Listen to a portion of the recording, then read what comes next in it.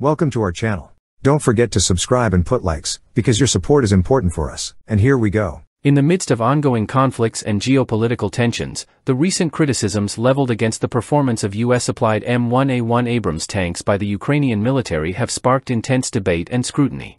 These critiques, highlighted in discussions on Army recognition on May 31, 2024, have drawn responses from both Ukrainian officials and a retired American general, shedding light on the complexities of modern warfare and the challenges faced by military equipment in dynamic battlefield environments.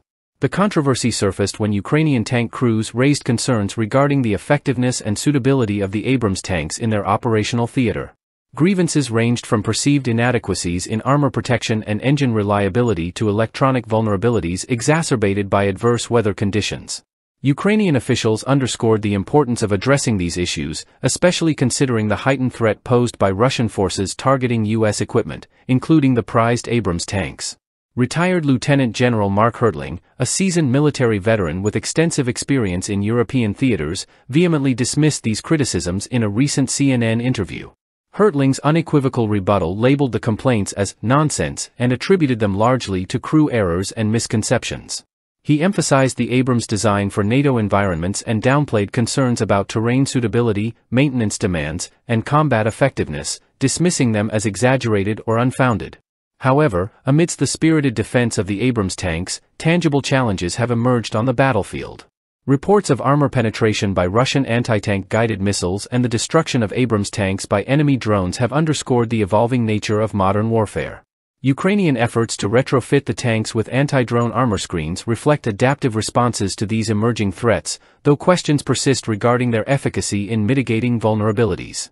Acknowledging the evolving threat landscape, Brigadier General Jeffrey Norman and the U.S. Army's Next Generation Combat Vehicle Cross-Functional Team have initiated strategic reassessments and modernization efforts.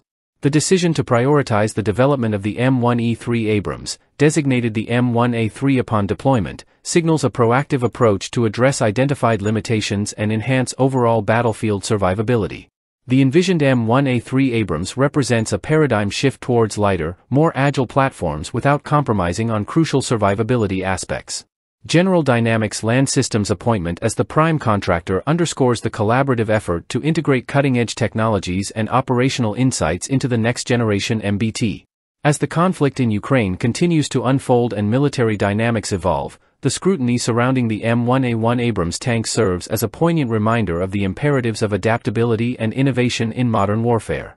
While challenges persist, the commitment to continuous improvement and the relentless pursuit of technological superiority remain guiding principles in safeguarding national security interests and ensuring operational effectiveness on the battlefield. That's all for now. See you later.